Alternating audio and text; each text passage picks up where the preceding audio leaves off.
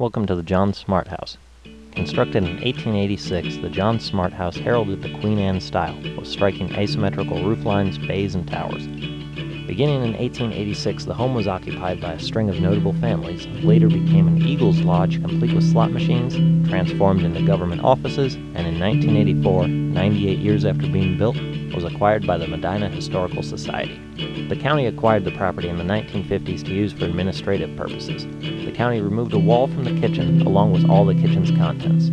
When the Historical Society acquired the John Smart House in 1984 and began restoration, kitchen items were transplanted from another historical property to turn the room from a county office back into a period-correct kitchen. The county used the front parlor as audiovisual storage where school teachers could check out materials. The room has been reconverted back to a parlor, which in its original form would have been reserved for special occasions. The floor suggests at some point a fireplace was removed, along with a wall of pocket doors. Another wall of tall original wooden pocket doors remain. These lead to the middle parlor. Here the beautiful original woodwork of the first floor is on full display.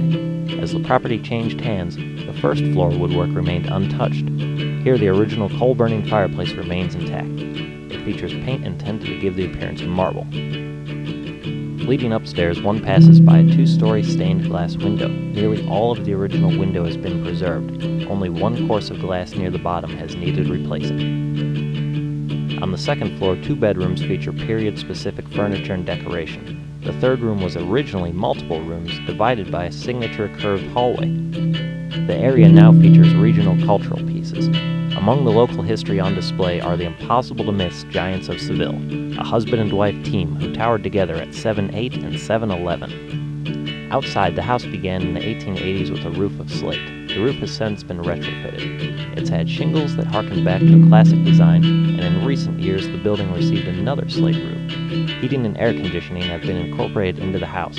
Fun fact, Medina's highest and lowest temperatures on record? A bone-chilling negative 26 degrees in the winter of '94, and a sweltering 102 degrees in the summer of 1936. Recent preservation efforts are set to take place underground. Heavy rain has resulted in water in the structure's basement. Due to the age of the building, it's unlikely the house included footer drains. In modern construction, footer drains are buried below the surface around a building's foundation and gently slope towards the street sewer system. With a footer drain in place, instead of water building up around the foundation and then seeping into the basement, the water will be collected by the footer pipes and run off into the city system.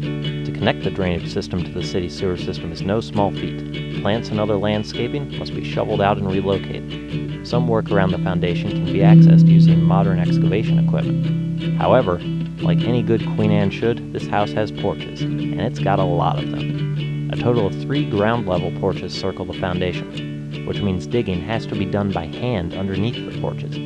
Digging below a fully constructed porch is something even the original builders didn't contend with. Even with the loss of much county funding years ago, the Historical Society will ensure this impressive structure of the past can be enjoyed well into the future.